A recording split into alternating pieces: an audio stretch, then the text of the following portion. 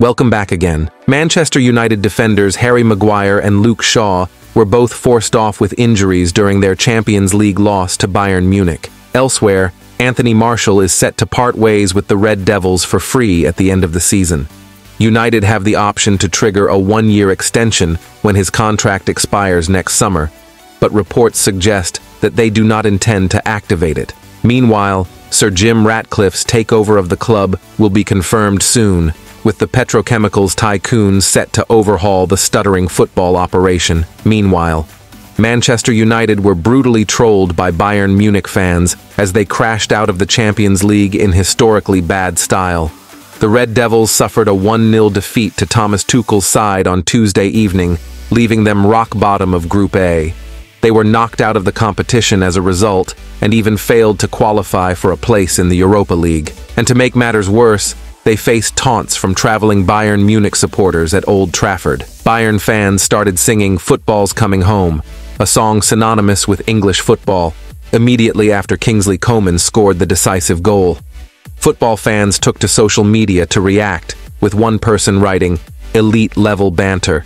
Another added, "This is hilarious, not just the fact it is embarrassing for United, but also that Germans have become so proficient at speaking English, they sound like them too." While one Man United fan commented, "Worst part tonight was we didn't have a go at Bayern." On the other side, De Gea itching to return.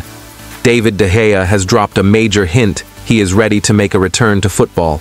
The Manchester United legend remains without a club after leaving the Red Devils in the summer. De Gea has reportedly rejected several offers since his United contract expired at the end of June.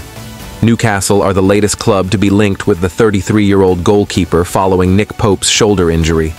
Amid his links to the Magpies, De Gea has revealed he is continuing to train as he looks for a new club. The Spaniard shared a snap of a pair of goalkeeper gloves as he stood in a field.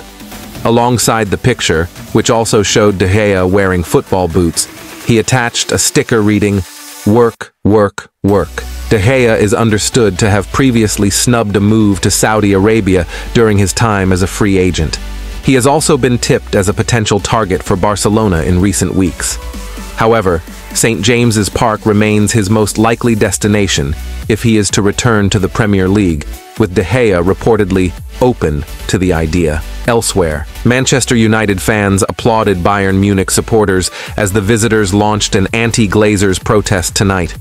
The Red Devils lost 1-0 to the Bundesliga giants in the Champions League at Old Trafford.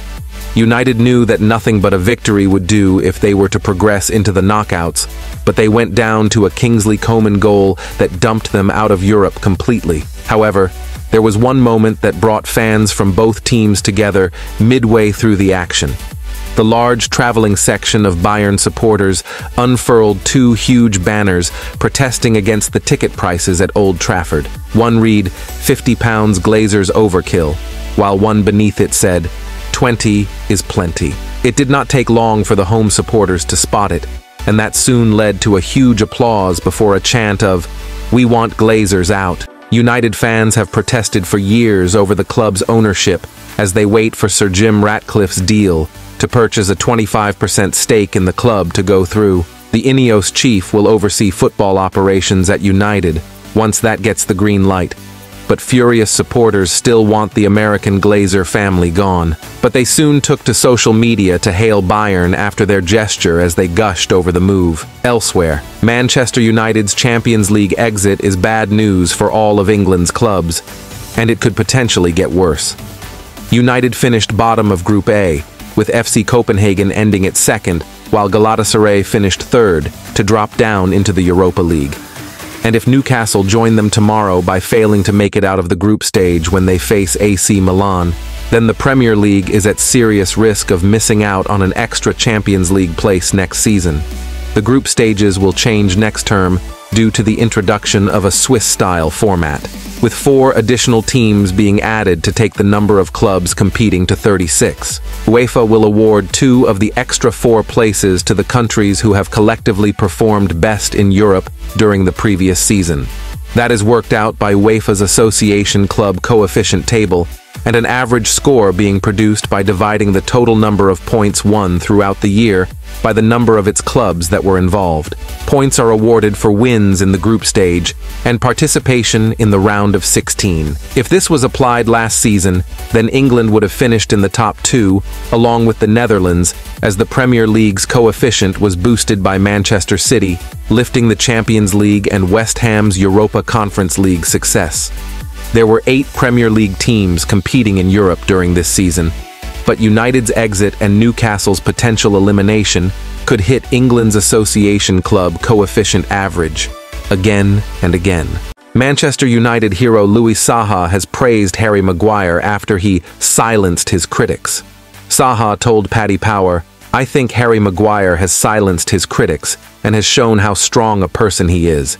He did have some really shocking performances, and he has done really well to recover from it and get himself back to this position. People have recognized that, and he stayed there when people thought he should leave, so that's credit to him. But it's still a long way for the Manchester United backline to get anywhere close to consistent.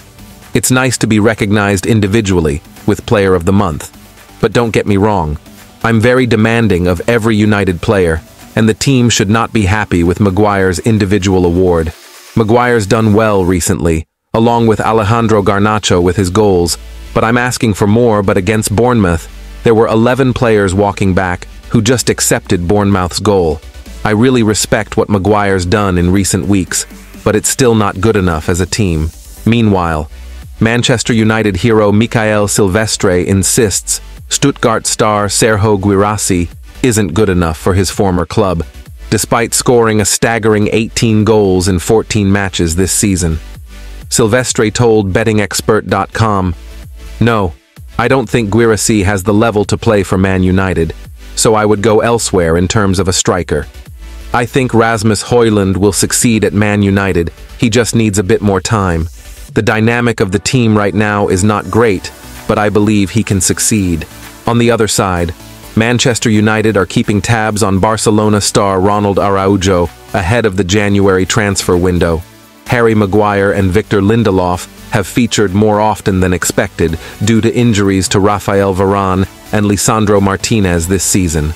So United are lining up transfer targets for January, which includes Araujo, according to Mundo Deportivo. The same report adds the red of £125,000. Devils would be prepared to double the centre-back's wages, which are believed to be in the region of per week. However, it could prove tricky to land the Uruguay international, as Bayern Munich have made him one of their transfer priorities, according to transfer insider Florian Plettenberg.